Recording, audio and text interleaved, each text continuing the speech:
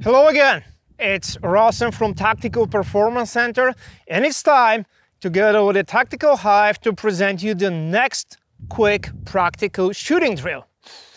The next drill, it's a multiple targets engagement with multiple shots.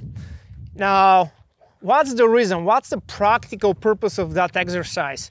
Sometimes there will be multiple bad guys. Now, pay attention that from a tactical perspective, you will engage only a target that it's an imminent threat. You already assess it like an imminent threat. So let's say for that particular scenario, you already have two bad guys, you already assess that both represent an equal threat and they represent the equal tactical priority. What that means is, both guys can be relatively in an equal distance and they are armed with the same level of weapon. So they present the equal tactical priority. At that point, what you need to do is to draw your gun as quick as possible and to engage quickly at least once each of that guys. Why? Because a bad guy with a little lead in his body is way better than a bad guy without it. What I mean is, if you're stuck with one of the bad guys and you narrow your focus to engage until you completely neutralize, you're given so much time for the other guy actually to make a very precise and accurate shot, and at that point he will engage you and the chances for you to survive in that situation decreases significantly. So you need to give some love to the other bad guys first, then you reassess, and if it's necessary, to re-engage the highest potential of threat.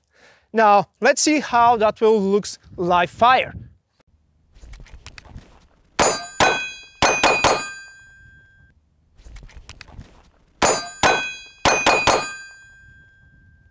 All right, this is how it looks live fire, and now that gives you that quick tips how to improve your performance. Now, what is very important, first, it's the vision. And what the vision is supposed to do, it's the eyes and the focus, especially when you're shooting iron sights, need to shift really quick. Target sights, target sights. Now, when you're shooting a red dot, the gun with a red dot, you don't need to do that kind of an action that we call the focal yo-yo, because that focus, eye focus, is doing that back and sights and forward to the target and back to the sights. That's a good news. Red dots, you can keep your focus all the way back to the targets because the dot is projected on the same focal plane.